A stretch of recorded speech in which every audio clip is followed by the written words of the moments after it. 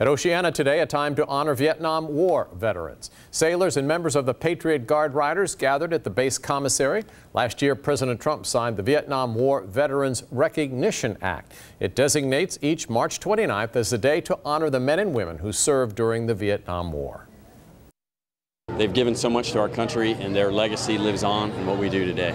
It's very awesome. It's long overdue, and they didn't have to do it. So everything that they do, we appreciate.